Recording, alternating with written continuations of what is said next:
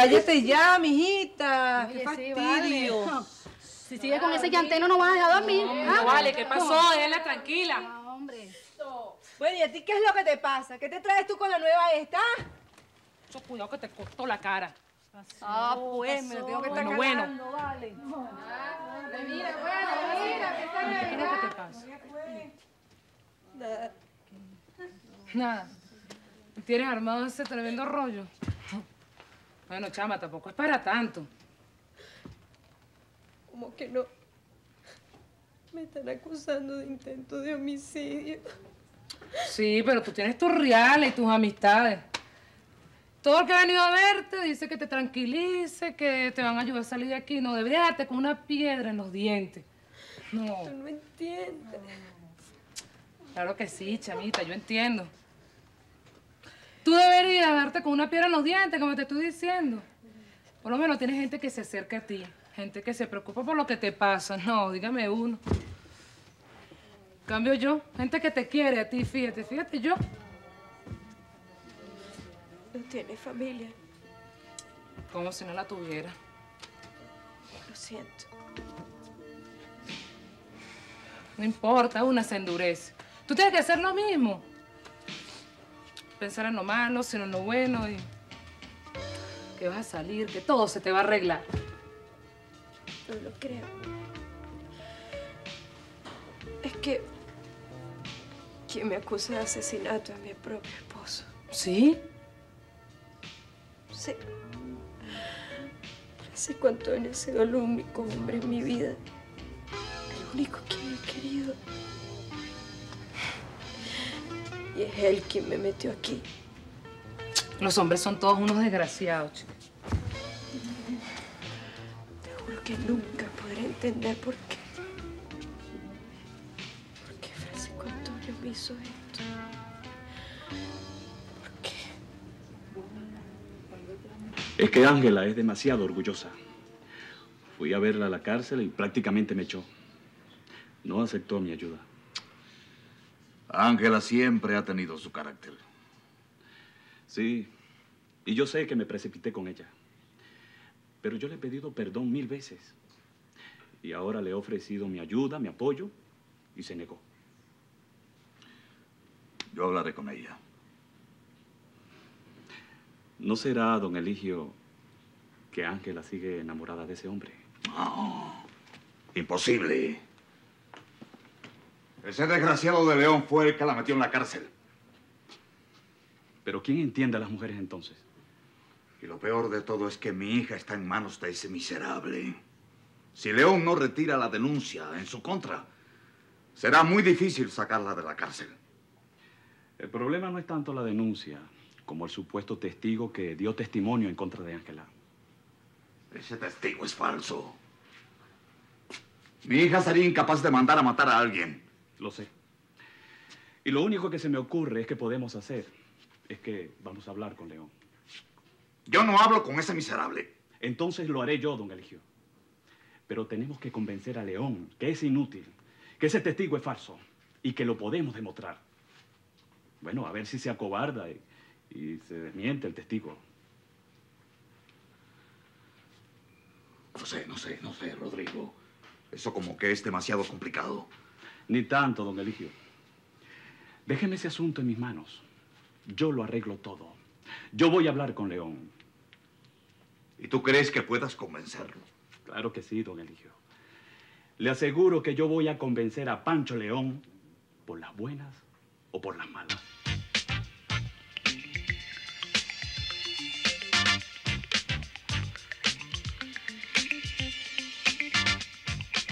Antes que nada, quiero anunciarle que el doctor Alejandro Fuentes ya no pertenece a esta empresa. ¿Y qué pasó, papá? ¿Acaso renunció, don Aquiles? Me vendió sus acciones. ¿No es así, mi amor? Bueno, sí. Él se las vendió.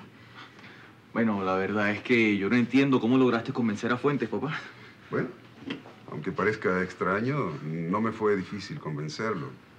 Él mismo me comunicó que quería hacerme el traspaso. Bueno, negociamos y llegamos a un acuerdo. Pero, don Aquiles, ese hombre es muy ambicioso. Yo realmente no veo por qué tenía que negociar esas acciones con usted. Tienes razón, Claudia. Bueno, pero parece que tiene sus problemas económicos y no le quedó otra salida que acudir a mí.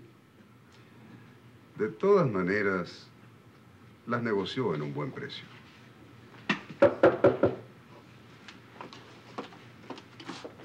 El señor Aquiles Blanco, por favor. Sí, él está aquí. ¿Qué desea? ¿Qué sucede, señores? Yo soy Aquiles Blanco. Somos agentes de la policía, señor Blanco. Estamos investigando un homicidio. ¿Y eso qué tiene que ver con papá? El hombre que asesinaron era su socio, Alejandro Fuentes. ¿Fuentes? No puede ser. ¿Cómo pudo pasar una cosa así? Ya estamos investigando, señor Blanco. En vista de que Fuentes trabajaba con usted, hemos venido a ver si usted sabe quién pudo tener motivos para asesinarlo.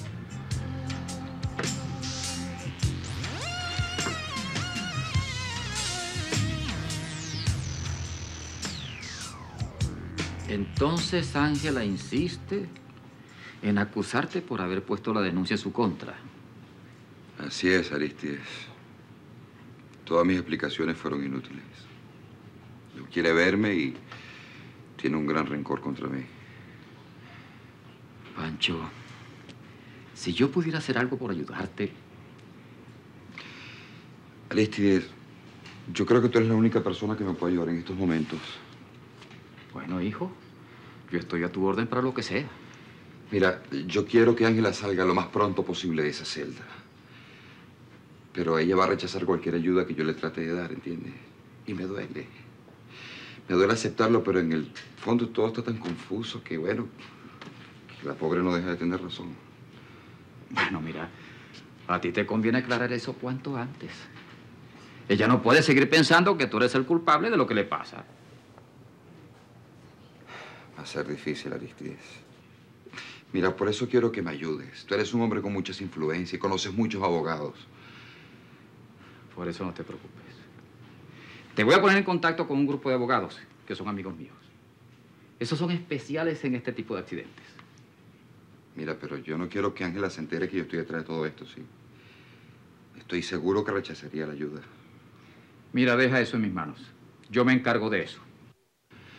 Yo estoy seguro que Ángela no pudo ser la persona que planificó el atentado contra mí, Aristides. Ella es inocente. Que a mí me cuesta creer que esa muchacha haya hecho algo semejante.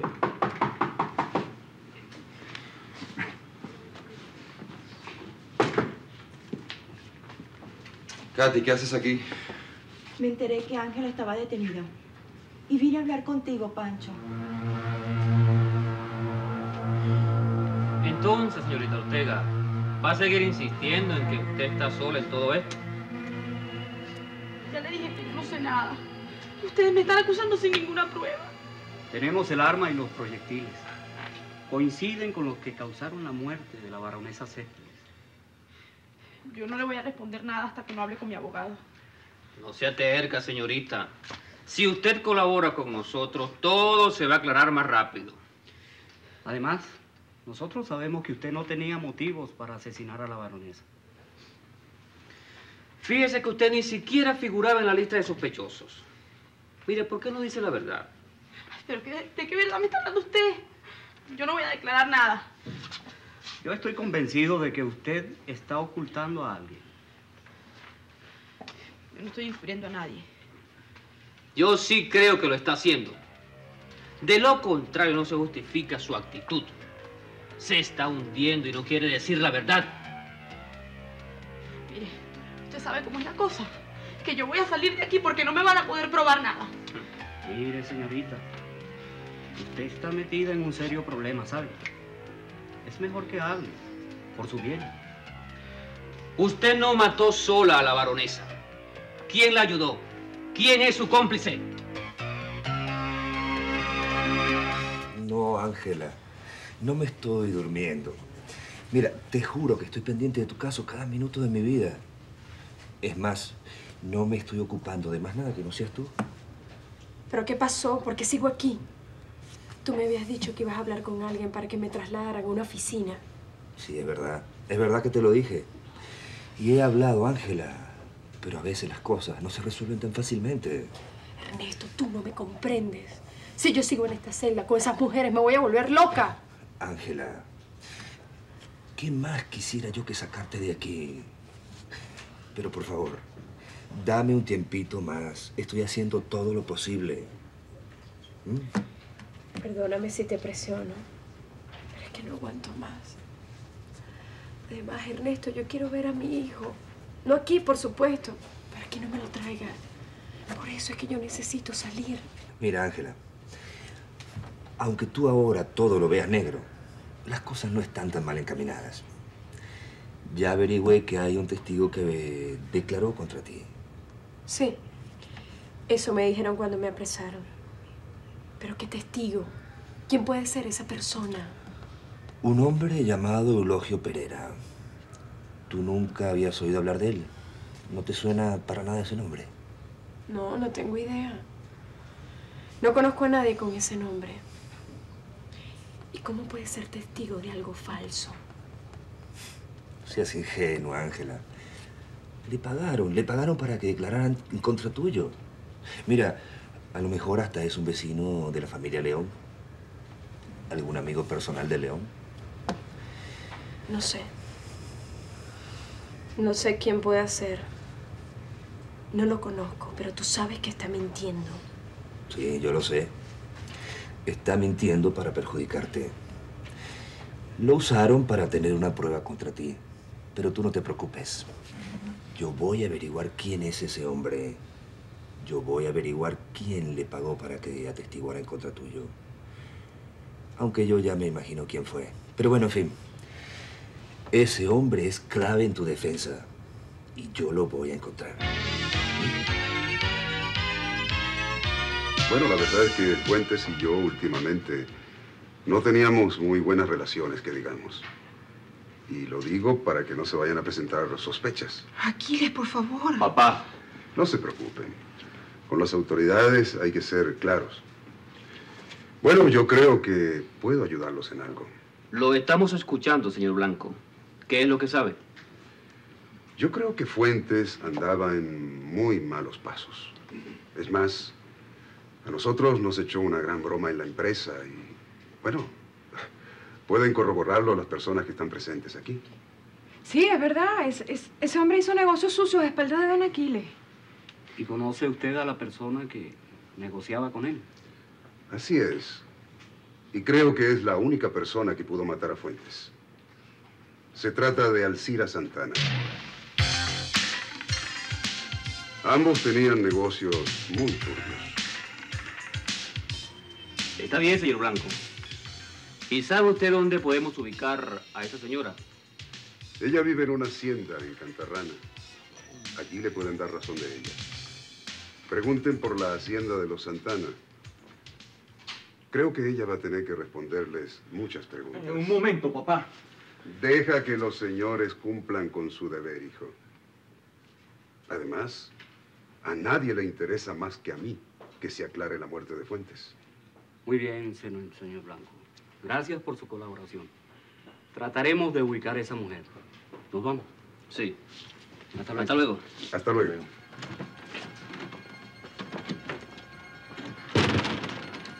Papá, tú no puedes culpar a doña Alcira así tan tajantemente. Eso que dijiste es muy delicado, Aquiles. Pero es verdad. Ella tenía tratos con el doctor Fuentes. Eso está más claro. Y por lo visto, la única persona sensata aquí eres tú, Claudia. Papá, tú no tienes pruebas. ¿Pruebas? ¿Es que acaso no recuerdas que quien metió a Fuentes en esta empresa fue Alcira? Pero tú no puedes decir que doña Alcira y Fuentes tenían negocios turbios, papá. Ya basta, Héctor, está bien. Déjame manejar esto a mi manera. Y tú, ve a cumplir con tu responsabilidad, con lo de la boda. No olvides que te casas esta tarde.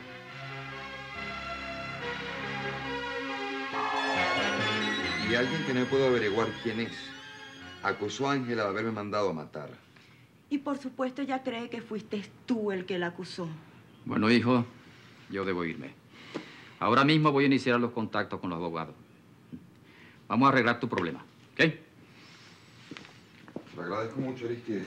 Mira, y en realidad no quiero que Ángela se entere. No te preocupes, ya te dije que dejaras eso en mi mano.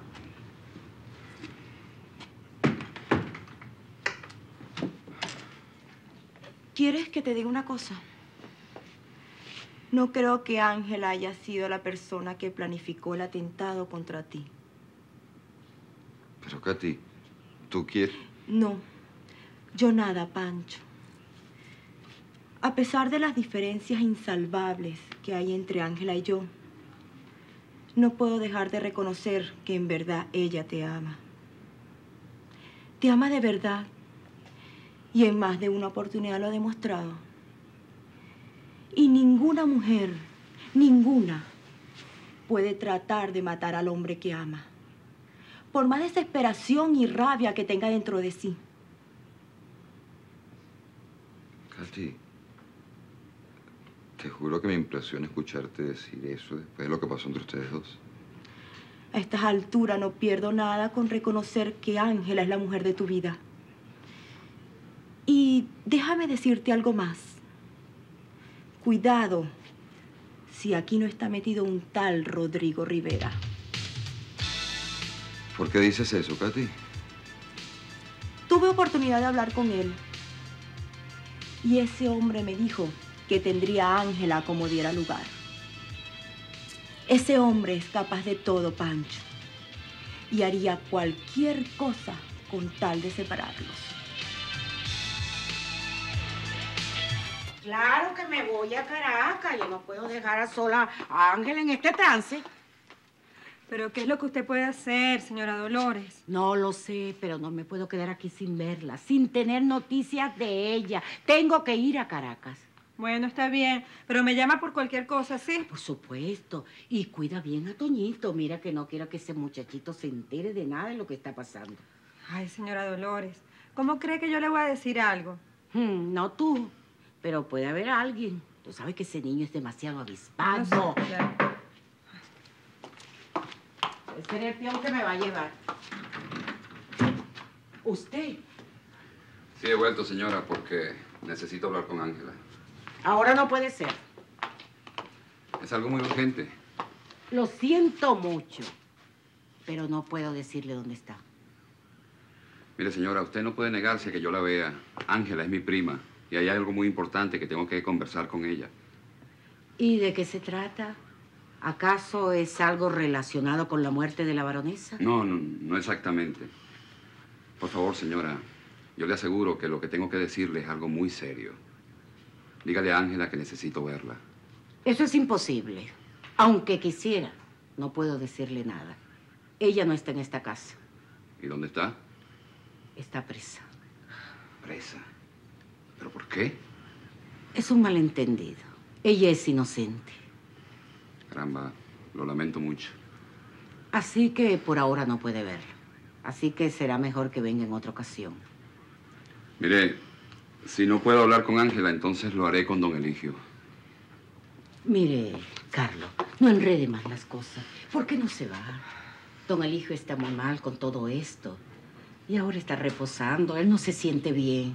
Por supuesto. Todo en esta vida tiene su premio y su castigo.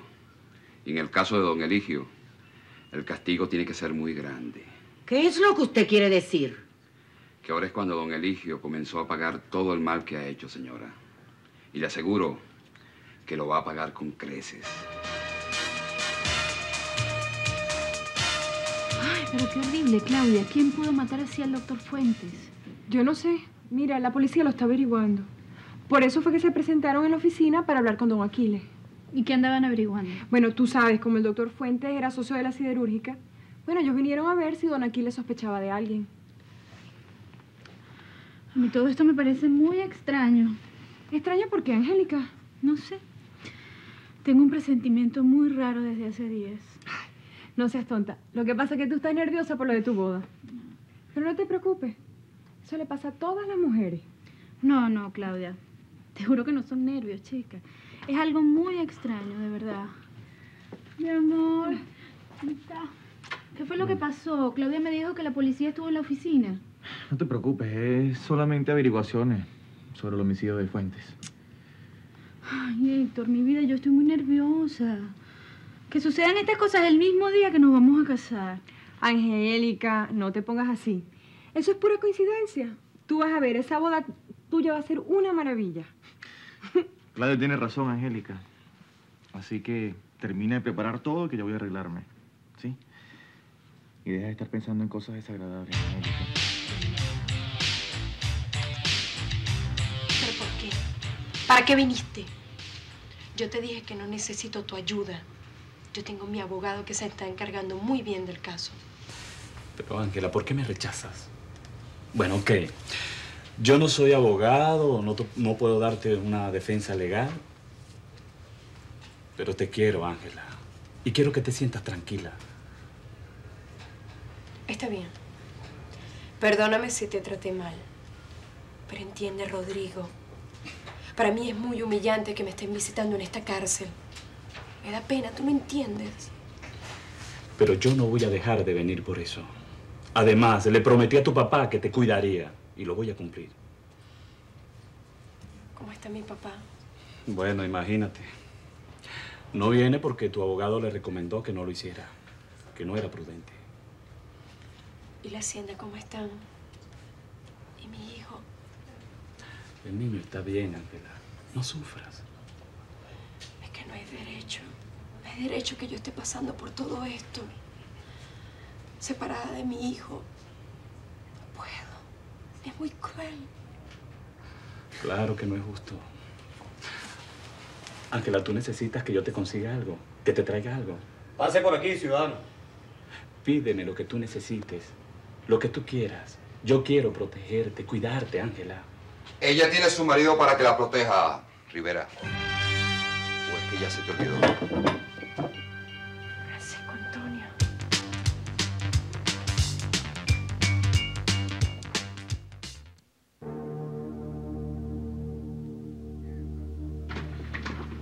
¿Qué estás tratando de insinuar, Victoria? No estoy insinuando nada. Solamente quiero que me digas la verdad. Victoria, no me gusta que me hables en ese tono. Tú te citaste con él en ese sitio, Aquiles. Yo lo escuché todo. Así que quiero que me digas si fuiste tú el que mató a Alejandro Fuentes. Yo no lo hice, Victoria. ¿Tú me crees capaz de semejante barbaridad? Sería un estúpido. Yo hubiera sido el primer sospechoso. Por eso quiero que se aclare. No me interesa ese muerto para nada. ¿Y por qué no le dices la verdad a la policía? Estás loca, Victoria. Si hago eso, me implico completamente. Nosotros nos vimos con otro hombre. Fuentes se quedó con él. Bueno, no sé qué pasaría después. Esto ha ido demasiado lejos, Aquiles. Yo creo que lo mejor es que... Victoria, por favor. Deja que la policía descubra al culpable. Nosotros no tenemos por qué implicarnos. ¿Y si consiguen a ese hombre con el que se reunieron ustedes? Ese hombre va a decir toda la verdad, Aquiles. Mi amor, no va a pasar nada. Todo va a salir bien. Pero es que no entiendo, Aquiles. Están pasando cosas terribles. Yo estoy muy nerviosa. Pues no debes estarlo, cariño. No olvides que hoy es la boda de mi hijo. Así que vamos a arreglarnos para la ceremonia. ¿Mm? Sí.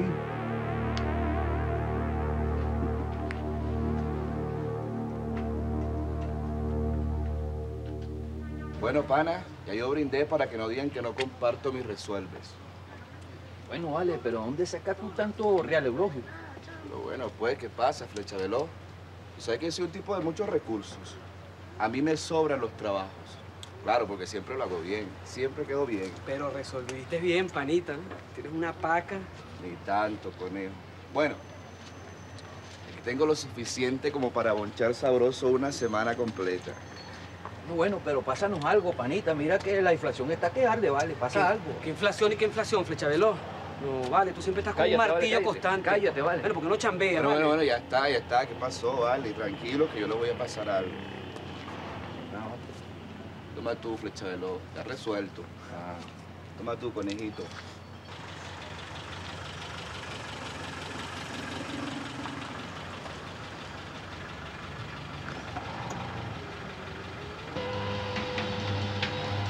Epa, amigo. Estoy buscando a Eulogio Pereira. ¿Me pueden dar razón de él? ¿Cómo para qué lo quiere? Tengo un trabajito para él.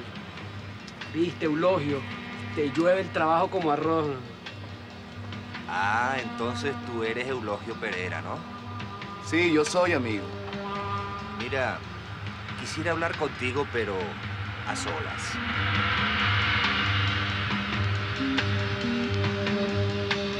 Tú no tienes que recordarme que eres su marido, León. El mismo que la dejó entendiendo a la iglesia cuando se descubrió que eras bígamo. Caramba, veo que sabes mucho de mí. También sé que por culpa tuya ella está aquí, acusada de un delito que no cometió. Por culpa mía no, Rivera. Bueno, ya. ¿Qué es esto? Tú viniste aquí a buscar pleito, Francisco Antonio.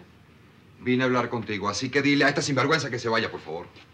Más respeto, León. Bueno, ¿qué es lo que pasa aquí? Nada, señora agente. El señor se estaba despidiendo de mi esposa. Entonces, Rivera, adiós. Tú no eres quien para darme órdenes a mí. Si van a seguir en este plan, se me van los dos. El que se tiene que ir es él. Tú eres el que sobra, vete. ¿Qué pasa, Ángela? ¿Por qué se pelea? Que habemos más, ¿verdad, chica? ¡Qué vergüenza! ¡Hay dos! Eso es lo que tú querías, Francisco Antonio. Avergonzarme más. Pero, Ángela, mi amor, entiende que yo... Bueno, señora, ¿qué es lo que está sucediendo? Nada. Lo que pasa es que el doctor León no tiene por qué estar aquí. Es más, preferiría que se fuera. Ya oíste a tu esposa, León.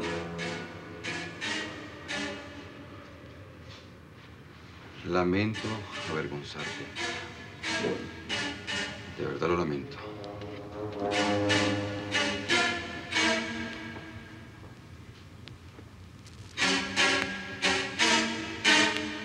¿Pero qué es lo que le pasa a usted?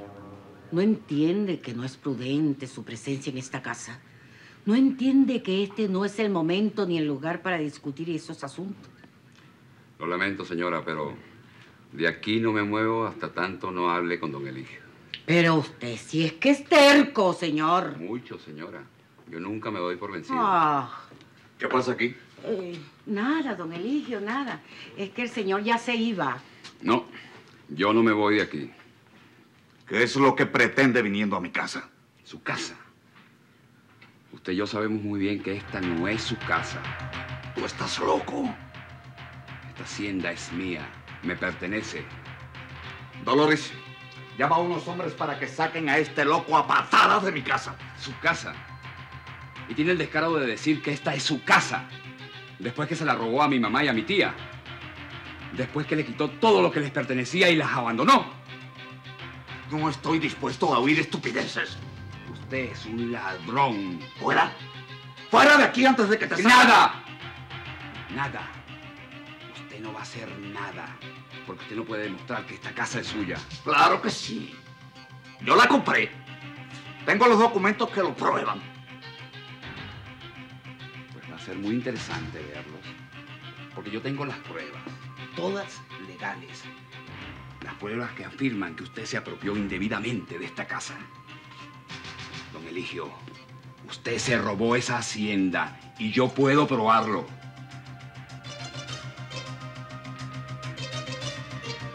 Mire, inspector, yo estoy convencido que con la señora Santana se está cometiendo una injusticia. Mire, doctor León, nosotros estamos en la obligación de investigar esa denuncia. Inspector, yo sé que ella es incapaz de haberme mandado a matar. Entiéndalo. Pero mire, existe una denuncia y hay que procesarla. Inspector, por favor, yo quiero retirar esa denuncia. Para mí ella no es ninguna sospechosa. Mire, me temo que eso no va a poder ser, doctor León. ¿Pero por qué?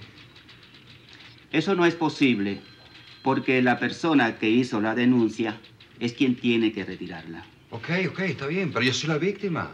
Contra mí fue que se hizo el intento de homicidio. Mire, no podemos saltarnos los procedimientos, León. Por más que usted quiera, eso es imposible. Entonces dígame quién puso la denuncia contra Ángela Santana, por favor. Bueno, la denuncia la puso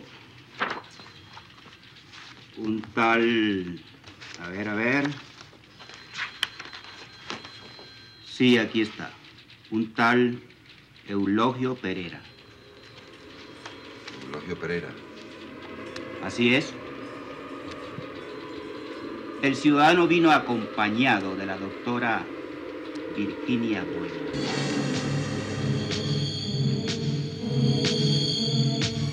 ¿Quién es usted para que me hable de esa forma? No se altere. No le conviene alterarse, amigo. Yo sé que usted atestiguó falsamente en contra de la señora Santana. Mire, usted no tiene pruebas para acusarme de eso. Digamos que hay muchas cosas que lo comprometen, amigo. Yo no dije ninguna mentira. Yo escuché cuando la señora Santana amenazó de muerte al doctor León. Yo soy abogado, amigo Pereira, y le advierto que usted está metido en un gran lío. Yo sostengo lo que dije porque es verdad. Ay, por cierto, cuando llegué, lo vi repartiendo entre sus amigos. Se nota que usted dispone de mucho dinero, ¿no? Bueno, y son mis reales. Y con ellos yo hago lo que quiero. Sí, es verdad. Hay que ver que el dinero es sabroso, amigo. Pero si usted cambia de actitud, puede que tenga mucho más dinero del que tiene ahora. Mire, ¿qué trata de decir? Yo sé que a usted le pagaron para que atestiguara en contra de la señora Santana. Tranquilo, tranquilo, amigo Pereira. Digamos que yo solamente quiero hacerle una muy buena proposición. Eche para afuera, doctor. ¿Qué le parece si yo le pago el doble? Así me gusta la gente que dice cosas interesantes. Está bien. Vamos a hablar. Así me gusta. Virginia Bueno. Sí. La doctora Bueno acompañaba al ciudadano Pereira al momento de la denuncia. Ella presentó la denuncia y el ciudadano Pereira era el testigo. No, eso no puede ser, inspector. ¿Y por qué no puede ser? Le estoy diciendo la verdad. Entonces fue Virginia la que preparó todo esto contra Ángela. No, pero eso no es cierto, inspector. ¿Por qué usted dice eso, León? Bueno, porque se trata de una acusación sin fundamento, entiéndalo. Y es primera vez en mi vida que escucho a ese tal fulano Eulogio Pereira, ¿entiende? Puede que usted no lo conozca, pero le aseguro que la acusada sí. Inspector, mire, tiene que creerme, todo esto es una trampa, se lo puedo asegurar. Mire, León, el testigo afirmó haber escuchado cuando la señora Santana dijo que iba a contratar unos hombres para que se encargara de usted, doctor León. No, eso no puede ser verdad. Ángela no fue. Ella nunca haría algo así, inspector, entiéndalo. Mire, doctor León, eso tendrá que probarse. Tenga usted por seguro que lo voy a probar. Pero mientras eso sucede, la acusada no podrá salir de aquí. Continúa detenida hasta que concluya la averiguación.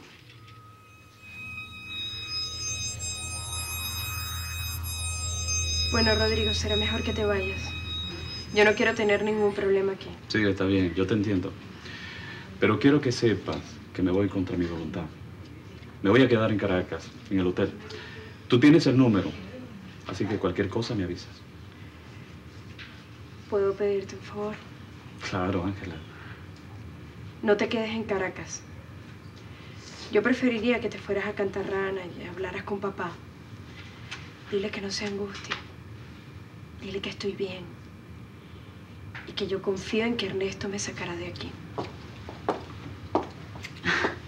Ay, pero si estás aquí, presidiaria. ¿Qué estás haciendo aquí, Virginia?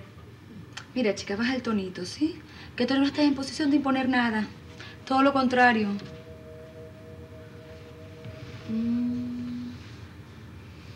¿Y de dónde te tienen, no? Mire, señora. Señorita. Y no se preocupe en echarme de aquí. Yo solamente vine a decirte algo, Ángela. Me enteré que ahora Pancho anda tratando de echar para atrás la denuncia. Pero no lo va a conseguir. Qué asco, Virginia. Tú no te cansas de meter cizaña. No lo va a conseguir porque yo no se lo voy a permitir. Mira, si tú estás aquí es porque intentaste matarlo. Y si no es por mí, que le salvé la vida, ahora sería su viuda. Mire, señorita, usted no tiene ningún derecho... Mira, Ángela Santana, a mí nadie me quita de la cabeza que ese atentado fue planificado en tu casa. O por tu padre que lo odia, o por ti. Primero me los tendrán que probar. Y déjame decirte otra cosa, Virginia. El hecho de que tú le hayas salvado la vida a Francisco Antonio no quiere decir que te pertenezca. Así que no te tomes atribuciones que no te corresponden. Mira, Ángela, voy a hacer que pases aquí muchos años. Pero no aquí, porque esta celda es demasiado cómoda para lo que tú mereces. Te juro, Ángela Santana, te juro que voy a hacer todo lo que esté en mis manos para que te metan presa. Por muchos años. No podrás probar nada. Todo esto es una mentira. Una patraña que inventaste para engañarme. Ya le dije que tengo pruebas. ¿Pero qué clase de pruebas? Documentos originales de la hacienda. Los verdaderos documentos. ¿Qué pasa, don Eligio? ¿Qué pasa? ¿Se siente mal? No. Fue un simple mareo. Mire, joven, yo creo que ya es suficiente. Si lo que usted quería era molestar, agregar más angustia a la gente de esta casa, ya lo consiguió. Ahora puede irse. Sí, me voy a ir. Pero quiero que sepan que no por mucho tiempo. Sabrá de mí, don Eligio. Le aseguro que va a saber de mí. Sí. Y te juro que voy a hundirte. Eso lo veremos. ¡Fuera de mi casa! ¡Fuera! Sí. Todavía es su casa. Pero le aseguro que muy pronto dejará de serlo. Dentro de muy pronto, don Eligio, voy a tener el placer de echarlo de aquí personalmente. Usted va a tener que salir de Cantarrana. ¡Largo! No. Tranquilícese, don Eligio. No le hace bien agarrar esos disgustos. Ese hombre está loco. A mí nadie me va a sacar de mi hacienda. Nadie. Por supuesto, don Eligio. Cantarrana es mía. ¡Mía! Y nadie me la va a quitar. Nadie.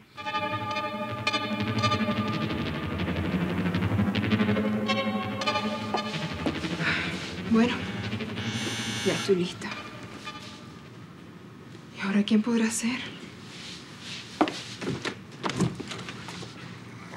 Carlota, ¿pero qué haces aquí?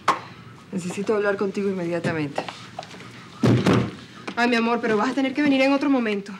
Ahora voy saliendo para el matrimonio de Héctor, el hijo de Aquiles. No, Victoria, esto es muy importante. Y lo que tengo que decirte tiene que ver con Aquiles Blanco. ¿Tiene que ver con Aquiles? ¿Y de qué se trata? Yo sospecho que Aquiles mató al doctor Alejandro Fuentes. Pero eso no es verdad. ¿Qué sabes tú? Yo sé que Aquiles y Fuentes tenían problemas muy graves por lo de las acciones. ¿Qué has oído? Yo, nada. Lo que todo el mundo sabe, que Fuentes apareció muerto en su carro. ¿Y tú no has hablado con Aquiles, Victoria? Sí, pero yo no he notado nada raro. Ay, Victoria, tú me estás diciendo la verdad. Claro que te estoy diciendo la verdad. Y no creo que Aquiles sea tan tonto como para asesinar a alguien con quien tenía tantas diferencias.